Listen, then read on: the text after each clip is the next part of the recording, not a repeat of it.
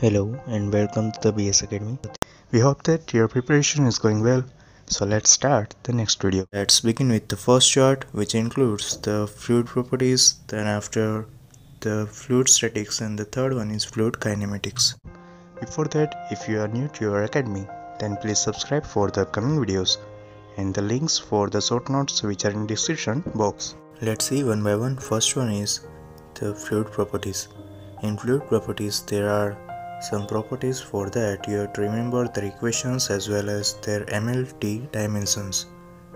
So here first one is density, which is equal to m by v.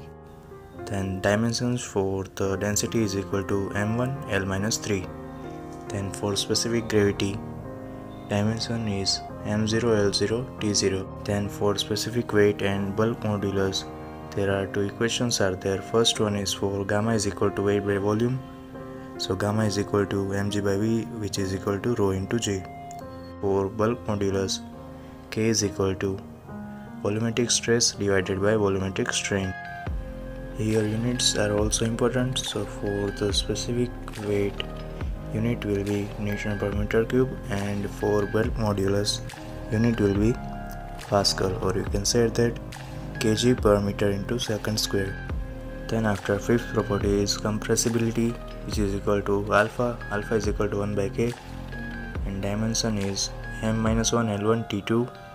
Then Grasshopp's number, gr is equal to bg delta t into L cube by mu square, where b proportional to 1 upon t.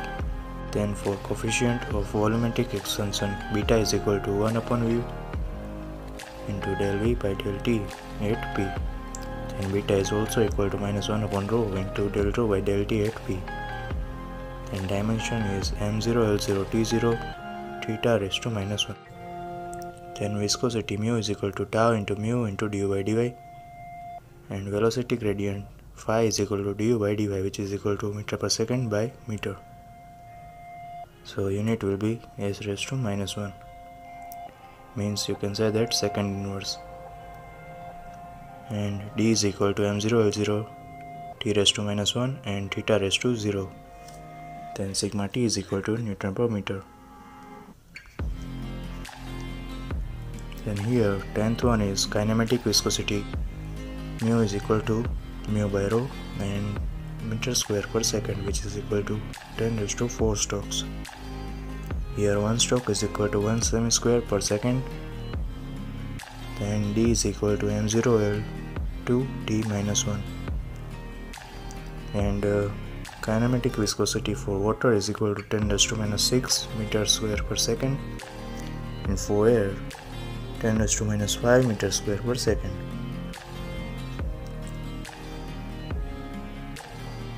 Then Newton's law of viscosity, here shear stress proportional to rate of shear strain, or you can say that tau is proportional to d phi by dt or du by dy. So tau is equal to mu into du by dy. Then here unit of mu is equal to Newton into second per meter square. Then mu is equal to 10 poise, and shear stress tau is equal to Newton per meter square. Then 14th is the dynamic viscosity for a moving plate. Mu is equal to 4 into t into delta by pi w d cube h. Here effect of T on viscosity, number 11. Now as you increase the temperature, the rho of liquid will decrease, and for air, with increase in temperature, the rho will increase. And mu is proportional to under root T for ideal gas, and mu is proportional to T raised to n for real gas. Here two diagrams are also there. Now the next topic is for non-Newtonian fluids, time independent and time dependent. Two types are there. Now in the time independent plastics, there are Bingham plastic, then pseudoplastic and dilatant plastic. For Bingham plastic, n is equal to 1 and beta is not equal to 0. Then naturally behave like solid if tau or shear stress is less. Examples are like toothpaste, then gel, then drilling mud and sludge. Then in the pseudoplastic, mu is lesser and n less than 1, beta is equal to 0. Examples are like paper pulp, then rubber solution, lipstick, paints, ketchup, blood, and polymetric solution. Here the third one is dilatant. For that n greater than 1 and mu is higher, then b is equal to 0. Now examples are like butter, quicksand, and starch. Then after time dependent fluids. In that two types are there, thixotropic and rheopectic fluid. So in the thixotropic, temperature will be higher and mu will be lesser, then n is less than 1, beta is not equal to 0. Then examples are like the enamels, gels, and colloids. Here it is also known as the pseudoplastic time dependent fluids. Then the second one is rheopectic fluid. For that mu is higher and T is also higher. Here mu for viscosity, as you all know. Then lubricants and solidify when shaken. Then examples are like gypsum paste, then printer inks, and it is also known as time dependent dilatant fluids. Then there are two diagrams are there. First one is the tau versus du by di, and the second one is mu versus temperature. Then the next topic is surface tension sigma t. Here direction of sigma t is always perpendicular to the line on which it is acting and tangential to the surface. Then sigma t always on the free surface, and on 1 meter surface, if 7 gram is equal to surface tension, then surface tension of water is equal to 0.072 Newton per meter. And here capillary action is there. First one is capillary rise. For that the equation will be H is equal to 4 sigma into cos theta by rho GD. Here theta less than 90 degree for water. Then capillary fall, theta greater than 90 degree. Here H is equal to minus 4 sigma cos theta by rho GD. You have to use this equation when liquid surface supports the another fluid of density rho b. Then vapor pressure, P min is always less than PV for forming the bubbles. Then here for cavitation, P in greater than P atomic. Then one note is there, delta P is equal to P in minus P out. Then delta P is equal to 2 sigma T by D for liquid jet. Then delta P is equal to 4 sigma by D for liquid drop. And delta P is equal to 8 sigma by D for soap bubble. Air bubble in the water is also considered as the liquid drop. Now the second topic is fluid statics. In that first one is the basic laws. First one is hydrostatic law.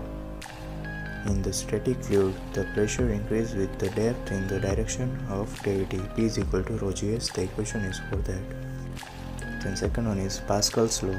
Px is equal to Py is equal to Pz, which is equal to P. Then third equation for Bernoulli's equation, P by rho g plus V square by 2g plus Z equal to constant. Now the pressure measurement is there. First one is for the barometer. It shows the atmospheric pressure and P is equal to scalar quantity. Then 1 bar is equal to 10 raised to 5 Newton per meter square and 1 MP is equal to 10 bar. Then here P absolute is equal to P gauge plus P atmosphere. Now the second one is the piezometer, which is used for small and positive pressure measurement. Then manometric liquids should have high density in the piezometer. And you can use the equation of S1H1 is equal to S2H2, where S is equal to relative density, H is equal to height. Then the third one is forces on the submerged body. Here first one is the horizontal position, F is equal to rho g into h bar into A. Here h star is equal to h bar. Then vertical position, F is equal to rho g into h bar into A. Then h star is equal to h bar plus ig upon A into h bar for vertical position. Then third one is for inclined position, F is equal to rho g h bar into A and ig is equal to I naught minus A into h bar. then h star is equal to h bar plus ig into sin square theta upon a into h bar. Here sin theta is equal to h by x, which is equal to h bar by x bar, which is equal to h star by x star. Then after Gm is equal to I min upon epsilon minus bg and I is equal to bd cube by 12. Then third one is simple manometer. For that it can measure the positive and negative height and d is very small. Then fourth one is for inclined single column manometer. It is used for increase the sensitivity factor by 1 upon sin theta. Then fifth one is inverted and U-tube manometer. It is used to measure liquid pressure only. Here S manometric should less than S liquid. Here S for relative density. Now the forces on the curved plane. There are equations for that. First one is liquid is present above the curved surface. For that Fh is equal to rho g h bar into A, which is equal to P 8Cg into A, and F is equal to rho Gv above the free surface. Fr is equal to under root Fv square plus Fh square. Then tan theta is equal to Fv by Fh. Then for liquid is present below the surface, then Fh is equal to 0. And for the third one, liquid on both the sides, then Fv is equal to m into g and F net is equal to 0. Here note that for cylinder and sphere, Fr passes through the Cg and Cp. Then x bar is equal to a1 x1 plus a2 x2 by a1 plus a2, and F is equal to pi by 3 into rho g r cube. Then Fh is equal to 2 by 3 into rho g r cube. Here h bar is equal to 4r by 3 pi. The next one is for buoyancy principle. Fb is equal to rho g into v. Then P is equal to e raised to minus gz by rt plus c. Then W is also equal to m into g, which is equal to rho gv. Then in the stability there are three types are there. First one is the stable equilibrium, then second one is unstable equilibrium, and the third one is neutral equilibrium. Then here these notes are very useful for the GATE examination, because from this table so many times the questions were asked in the exam. First one is for completely submerged body.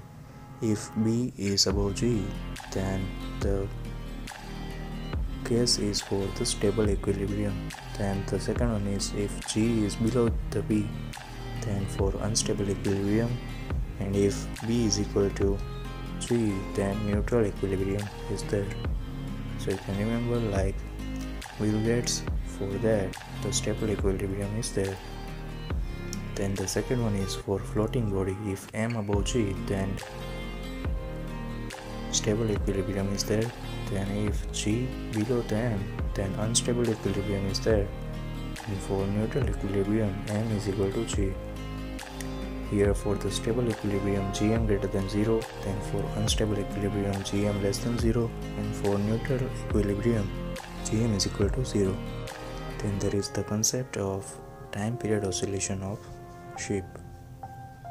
Then T is equal to 2 pi into under root k square by G into Gm, where Gm is equal to metacentric height, and for general passengers, Gm should lower and T should higher. Then for military purpose, Gm should higher and T should lower, because in the general passengers more comfort should be there, and for the military purpose more stability should be there. Then there is one example for the finding the value of metacentric height. Here Gm is equal to 0.5, so you can say that the stable equilibrium is there. Then there are some equations for the Stokes theorem, then after the Joukowski's theorem, and the orthogonal streamline and equipotential line. Here these two equations are very important. Dx by v is equal to minus dy by u, and dy by dx is equal to minus u by v. And the multiplication of the slopes are minus 1. Then the third one is fluid kinematics. For that the first topic is Lagrangian approach. Here in this approach, particle or system approach is there, then particle oriented approach, then V is equal to function of x, y, z and t. Then in the Lagrangian approach, then in the Eulerian approach, first one is the control volume approach, then position oriented approach, and V is equal to function of x, y, z and t. Here x, y, z is not the initial position. In the Lagrangian approach, it should be the initial position. Then streamlines are there. It is the imaginary line in the flow such that the velocity of all the particles on that line at a given instant is tangential to it. Then properties for the streamlines are it cannot intersect each other at the same time. Then the second one is flow cannot cross the streamline. Then second one is for stream tube. Streamlines makes a loop from each point and then it makes the tube is called the stream tube. Then fourth one is the path line. You can say that the path of a single particle over a period of time, and it represents the history on footprints of fluid particles. Then the next one is streak line. For that, it is the line obtained by the joining series of particles which sequentially passed through the same point. And note is there for steady flow, d rho by dt is equal to 0 and streamline is equal to path line which is equal to streak line. Then sixth one is the timeline. It is the line between. Then the sixth one is timeline. It is the line obtained by joining a set of the adjacent particles which have marked at the same instant, and it is used to visualize the velocity profile in the flow. Then after there are some equations are there. First one is for steady flow. It is related to the time and initial position. Then the uniform flow which is related to the space and position. The eighth one is the incompressible flow. For that, two equations should be satisfied. First one is del dot v bar is equal to 0 and the second one is del square into phi is equal to 0. Then for the irrotational flow, del cross v bar is equal to 0 and del square psi is equal to 0. These four equations were asked so many times in the examination from this chapter. Then there is continuity equation is there, del into rho into v bar plus del rho by del t which is equal to 0. Then for steady flow, del into rho into v bar is equal to 0. Then incompressible steady flow, del dot v bar is equal to 0, and for incompressible unsteady flow, del dot v bar is equal to 0 where rho equal to constant. Then for compressible and unsteady flow, del into rho v bar plus del rho by del t is equal to 0. Then there is the streamline functions are there which is also very useful. First one is u is equal to minus del psi by del y and v is equal to del psi by del x. Then if this condition is satisfied of del square psi is equal to 0, then you can say that the flow is irrotational. And for velocity potential function, there are equations are there. First one is u is equal to minus del phi upon del x, then v is equal to minus del phi upon del psi, and w is equal to minus del phi by del z. Here it should satisfy the equation of del dot v bar is equal to 0 and del square phi is equal to 0, then you can say that the flow is incompressible flow. And there are equations for the velocity potential function in the polar coordinates. First one is ur is equal to minus 1 upon r into d psi by d theta which is equal to minus d phi by dr, and u theta is equal to plus d psi by dr which is equal to minus 1 upon r into d phi by d theta. Then shear deformation is there. First one is for shear strain, epsilon v is equal to del v by del x plus del u by del y into del t. Then second one is shear strain rate, epsilon v is equal to del v by del x plus del u by del y. Then third one is tau xy is equal to mu into del v by del x plus del u by del y. Then velocity gradients, for that 3 equations are there. Then after angular velocity, omega is equal to 1 upon 2 into del cross v bar. Then there is a topic of vorticity, omega is equal to 2 into angular velocity bar. Then omega is also equal to del cross v bar. Rotational flow, omega is equal to 0. Then fluid acceleration is there. For that there are equation of acceleration in the x-plane. Then acceleration in the streamline coordinates is also there. An is equal to v square by r and as is equal to v into dv by ds plus dv by dt. Here as is for convective or adjective acceleration and an is for local acceleration. Then there are 3 equations for the acceleration in cylindrical coordinate system. Then after material derivative is there, d of t by dt is equal to u into del t by del x plus v into del t by del y plus w into del t by del z plus del t by del t. Then after volume dissolution rate, for that epsilon v is equal to del dot v bar. Then here del x by u is equal to del y by v, which is the equation for slope between the streamline and for equipotential. So these are the main equations. We have discussed it briefly. From these equations only the questions were asked mostly in the GATE examination. And in the fluid mechanics you have to remember the lots of equations, but most of them are very easy to remember. So this is all about the first chart of the fluid mechanics, in which we have discussed about the fluid properties, then after the fluid statics, and the last one is the fluid kinematics.